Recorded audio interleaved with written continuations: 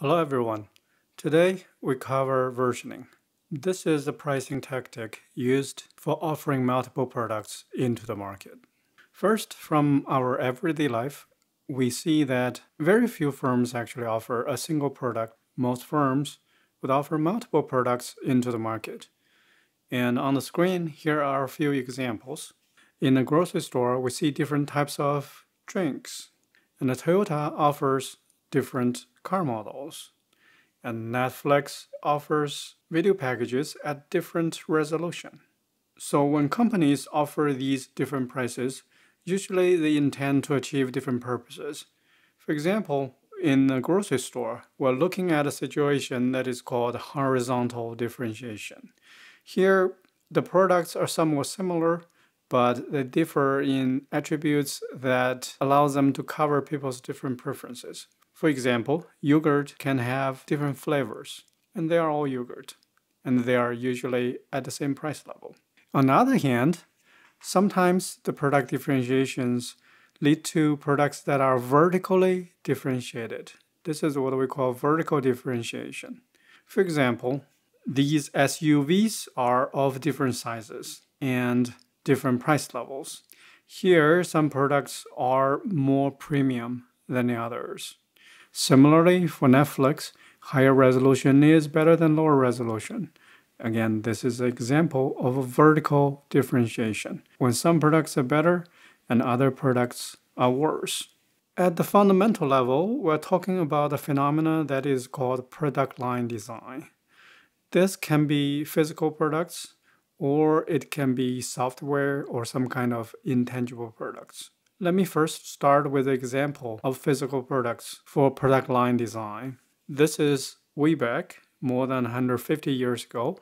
Jules Dupuis. A French economist observed the French rail system in 1949. Here's what he has noted. It is not because the few thousand francs which have to be spent to put a roof over the third-class carriers or to upholster the third-class seats that some company or other has to open carriages with wooden benches. What the company is trying to do is to prevent passengers who pay the second-class fare from traveling third class. It hits the poor, not because it wants to hurt them, but to frighten the rich.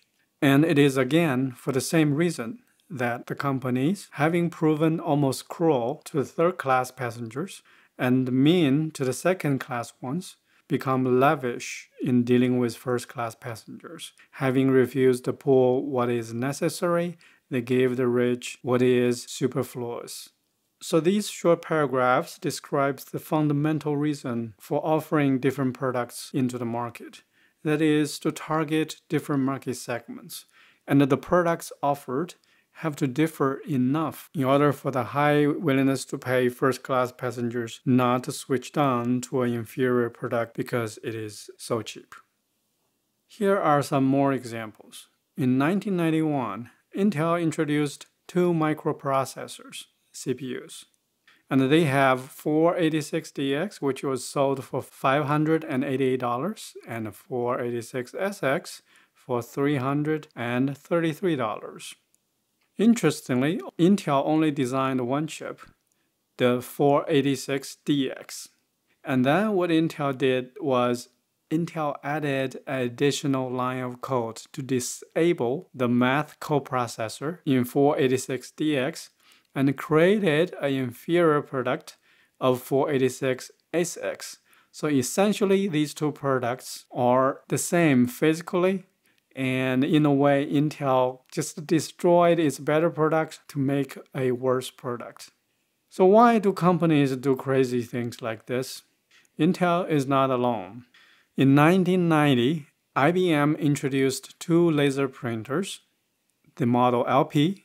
It prints 10 pages per minute.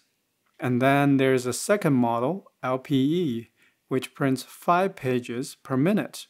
The PC magazine at that point said the LPE model is the obvious choice over the HP counterpart. And the faster model LP was almost $1,100 more expensive. And what's interesting is inside the printers, these two printers are identical in all physical characteristics. The only difference is IBM has added a counter in the LPE model, and the only function that the counter serves is to slow down the printer from 10 pages per minute to 5 pages per minute. Again, that's a crazy thing that IBM has done to destroy its product. A more recent example is Tesla. In 2017, Tesla introduced 2 Model S electric vehicles. And one version has a battery that operates at 6 kilowatts hours. So that's how much juice the batteries have.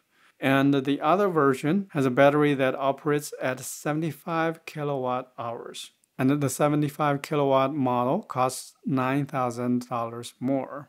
Interestingly, these 2 models have exactly the same physical battery. And all Tesla did was, for the 60 kilowatt hours, Tesla's software actually disabled part of the clusters in the battery.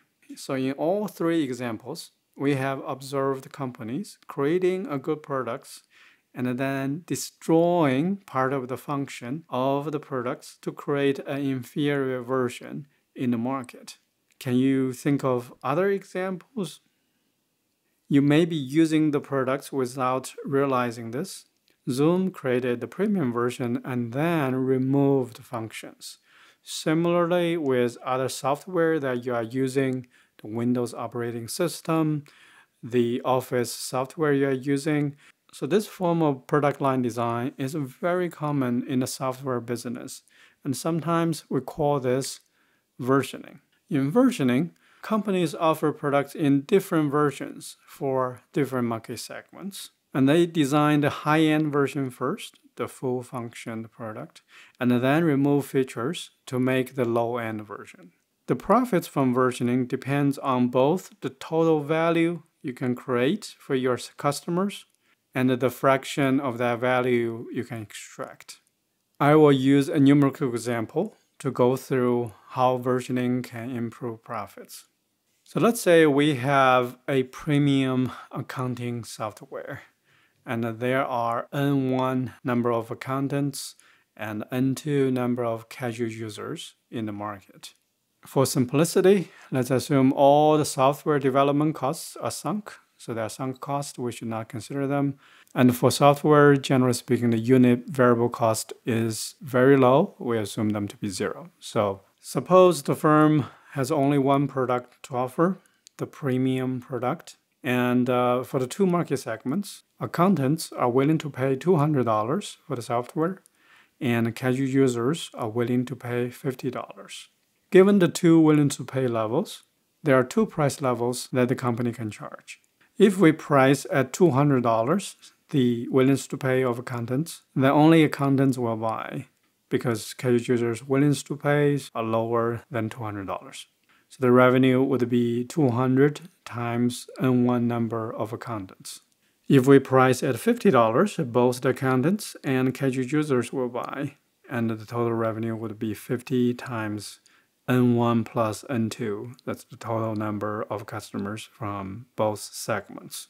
Suppose N1 is 1 million people and N2 is 2 million people. What is the optimal price in this case? So you can do an easy calculation here. If we price at 200, the revenue is 200 times 1 million. That's $200 million. If we price at $50, that is 50 times 3 million in total. That's $150 million.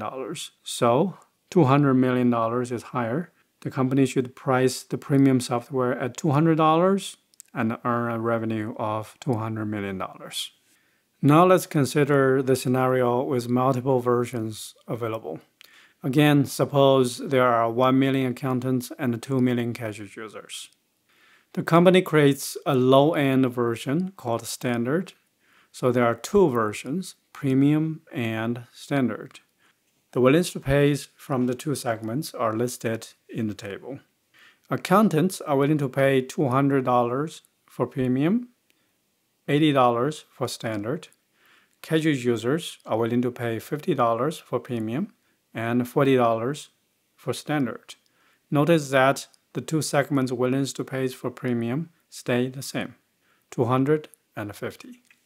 The problem is to choose the optimal prices for the premium and standard version. Premium version at price P1, standard version at price P2. So we choose P1 and P2 such that accountants prefer to buy premium and casual users will have incentive to buy standard. The question is, how do you proceed? It may appear that we can charge the premium version at the price of accountants willing to pay at $200 and standard version at casual users willing to pay of $40. So accountants choose premium, casual users choose standard. So the total profit in this case would be 200 times 1 million accountants plus 40 times 2 million casual users. Then we have $280 million in total profit, or revenue in this case. The question is, would this happen? No.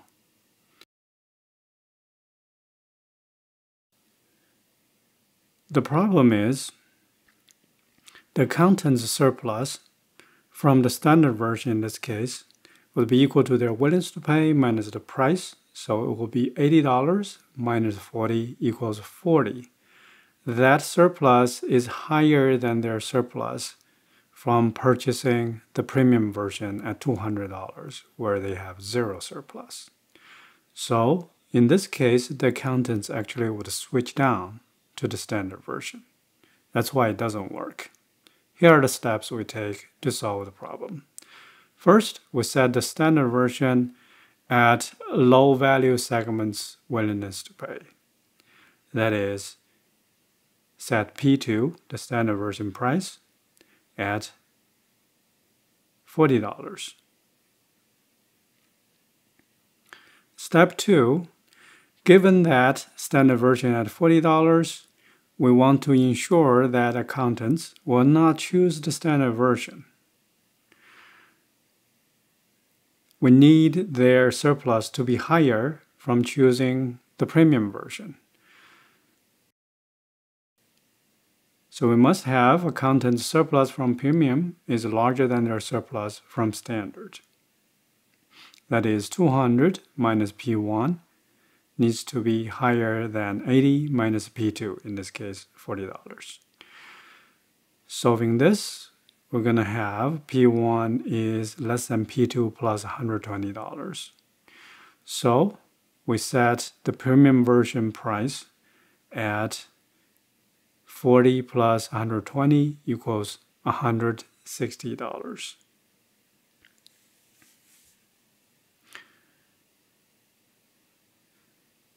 So the revenue in this case is equal to $159.99, so that's right below $160 for accountants and 40 for casual users, and we have a total of $239.99 million.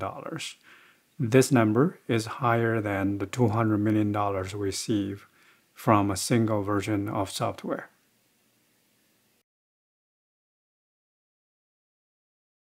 That's all for versioning. Thank you. I'll see you next time.